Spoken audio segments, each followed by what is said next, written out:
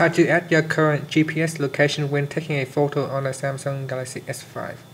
First, let's go back to your home screen by pressing the home key and start the camera app. Once it has launched, tap on the settings icon, and from here, tap on location tags. So make sure it is on. Once it is on, just tap anywhere on the screen to turn the menu off. So if you start taking a photo now,